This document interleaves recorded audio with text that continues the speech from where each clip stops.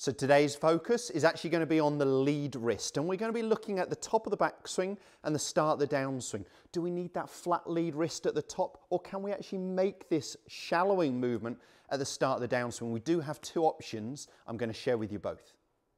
The aim of the game is all about squaring that club face. If we can get that club face pointing at our intended target, we are going to play some pretty good golf, right? So to help with the understanding of the lead wrist positions, I am going to be utilising today Hackmotion, which is an amazing wrist sensor that's going to give us, it's going to tell me a ton of info. It's going to tell us, is our wrist in extension or is it in flexion? It actually does measure up and down as well, so cocking and uncocking. So that last golf swing I just made, at the top of my golf swing, my wrist was 12 degrees, plus 12 degrees. So in extension, so a little bit cupped, but not much. And I would say the average on tour is a little bit that way. There are some great extreme golfers, more in this pattern, like a Dustin Johnson, a Colin Morikawa, Jon Rahm, who have a lot of flexion in their lead wrist and almost maintain at the start of the downswing and then let it go more at impact.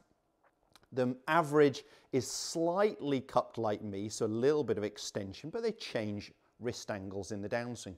What I did quite well is by the time I got to impact, I was -1, so I actually managed to get my hand from a little bit of extension to a little bit of flexion by the time I hit the golf ball. Now, why is this important? Well, it really manages that club face position. What I see the majority of golfers struggling with is an open club face. So where in the downswing at this last parallel position, P6 here, we tend to see the toe straight up or the club face pointing more up towards the sky. Now from there, the likelihood is that right-handed golfer is going to miss it out to the right of the target. They're going to be pushing it, fading it, slicing it. So knowing what wrist angle is correct for you does depend on a few factors, and obviously base everything on the ball flight, whether the ball's staying left or right, which way it's curving.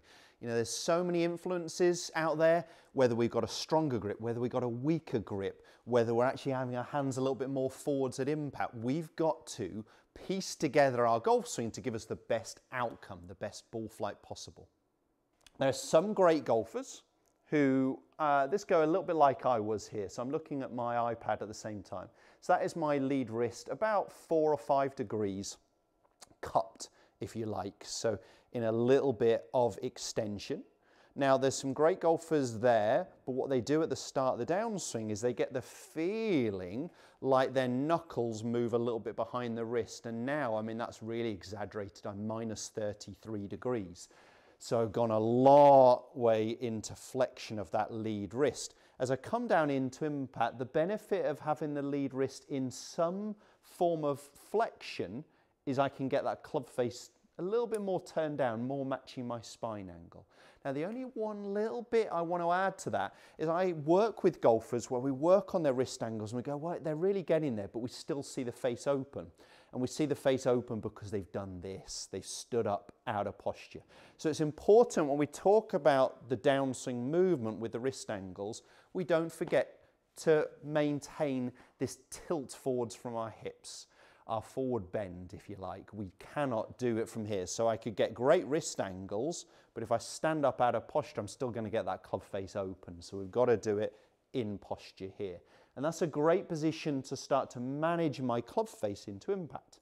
And there are some great golfers, like a Dustin Johnson, Jon Rahm, Colin Morikawa, who are more in flexion at the top and hold that position at the start of the downswing so they don't change wrist angles.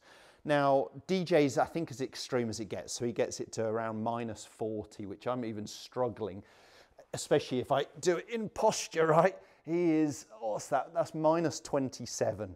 And I'm not sure, oh, there we go, -33. I can't really do it more than that. It feels like my right hand's coming off the club. So he's about as extreme as it gets, okay, on the downswing, at the top of the backswing, sorry. And he just holds that position a little longer at the start of the downswing movement. Now his wrist is actually going from flexion to extension through impact, whereas mine was doing the opposite there. I was a little bit in extension and I moved towards flexion at the start of the downswing.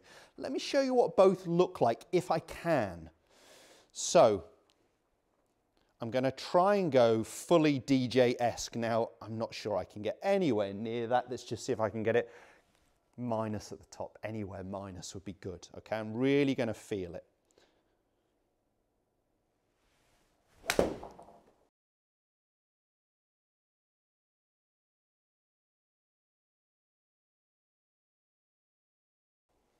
And I'm expecting, it felt like I was going to go a long way left. I got 0. I got 0 at the top and 0 impact, and God, that felt a lot to me. But this might work for you. The guys who are more this way and holding it, they're going to have very good rotation of their body through impact here. So they're going to really go extreme. They're going to hold that angle and rotate very well, and they can create a little bit more shaft lean, having their hands a little bit more forwards, helping that quality of strike. As I said, the majority of elite golfers are neutral-ish, slightly this way at the top of the golf swing. So there I'm at about +8. And what they do in the downswing is they change. They have this shallowing movement. You can see as my knuckles drop behind the wrist, the club starts to drop behind me. Now, it doesn't matter, and we're focusing on lead wrist here, but I could feel this in my trail wrist, couldn't I? I could feel like I got my palm pointing a little bit more up, more like a waiter position here at the start of the downswing. Or I could even focus on the club, feeling like it drops a little bit more behind me to help me get into minus, and again, start to manage that golf club. So on this one, I'm going to just try and feel like I really do it as much as possible early in the downswing.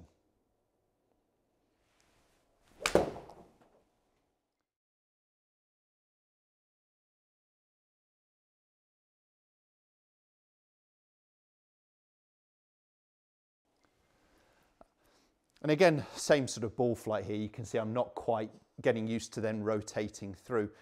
Now I got -7 at impact, so that's pretty good going. I was +8 at the top, -7 at impact. So again, my wrist definitely moving this way at some point during the downswing to achieve that through impact. The ideal with an iron at impact is to be minus.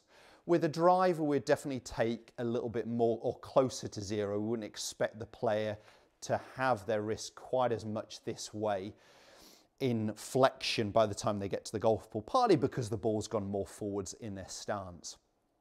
Ultimately, it doesn't matter which you are. Are you someone who's going to try and feel a lot at the top of the backswing and maintain? Or are you going to try and make that movement early in your downswing, in that transition movement? I will leave it up to you. But I just wanted to share there are 2 options. What we see the majority of golfers struggle with is they do this. Okay, so they get the opposite movement here, and you can see I'm moving into big plus figure, and it looks like my knuckles are a long way ahead of my wrist. The club face gets open. Now, often golfers do that because they're pulling the handle down, the shaft gets very steep, the wrist really gets into that cut position where my knuckles have gone forwards and the face is very open. I see a lot of golfers around here, and they're really having to use a lot of hands and arms through impact, and that is very, very difficult to control. Let me go ahead and hit one without overthinking it. See if I can finish with one peppering that pin.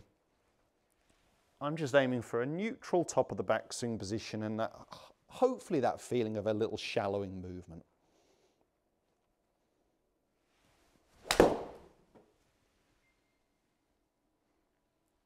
Oh, that felt solid, but it's just leaking a touch out to the right of the target there, finishing in that right-hand bunker. What could you do with a drill to improve those wrist angles? I would recommend a hanger, a coat hanger. Now, the idea is that the bottom rung is going to sit up somewhere between my forearms, my left and my right forearm. Now, in the backswing, what I want to try and get is this touching my lead arm, and in the start of the downswing almost feel like it's digging more into it, so really getting that sensation. And again, looking at the numbers there, that's around -30 in the downswing, so my knuckles are way behind my wrist. As long as I maintain my spine angle, I'm into that great delivery position. I could obviously do that with a golf club.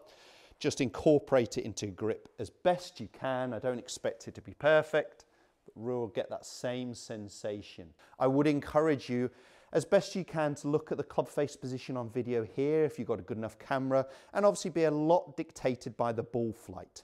If your miss for a right-handed golfer is too much to the right of the target, the likelihood is we've got to try and feel that our wrist goes more into flexion. If your big miss is already left, you may not worry about this as much.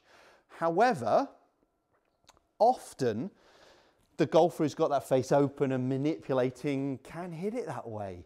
So getting that club face in a stronger position with that wrist a little bit more in flexion, it teaches the golfers to start to rotate their body a little bit quicker through the golf ball. Why is that important? Huge, huge power source. I hope this video has given you some food for thought and really helped you understand your wrist angles in the backswing and in the downswing.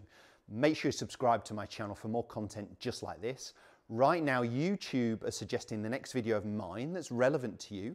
The link's just here. Click on it and check it out.